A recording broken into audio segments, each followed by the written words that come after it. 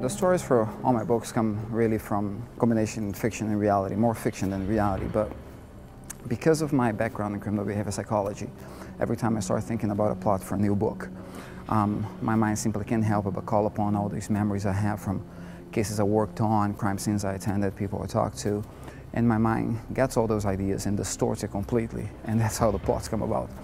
The detective in my novels, called Robert Hunter, is actually an ex-criminal behavior psychologist as well, but he wasn't satisfied only in studying the minds of criminals.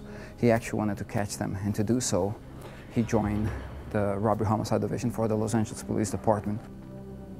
The Death Sculptor is my fourth book, featuring Detective Robert Hunter, and he's actually chasing a serial killer who kills his victims in the most gruesome manner Hunter has ever seen. But what really shocks him is the calling card this killer leaves behind. And in order for Hunter to catch him, he has to figure out what these calling cards mean, and it's basically a riddle within a riddle. And that's how he needs to catch him.